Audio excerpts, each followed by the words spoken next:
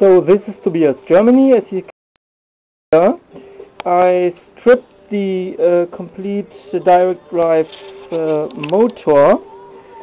There has been the coils on it, and I put everything off, and around there has been, inside of this compartment here, there has been the permanent magnet, which I took off also because it was too much too complicated for the system to run this, and it was not any more reliable in relation to the generator output I got.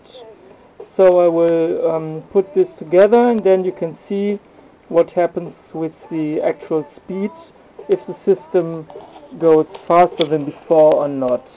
What you also can see here is once more, these are some parts of the motor I just stored there,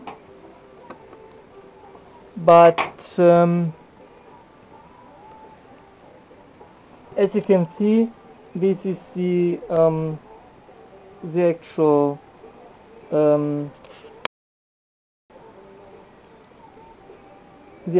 disc with all that magnets, neodyne magnets on it. So it's easy to see now. So that's for now. Tobias, bye bye.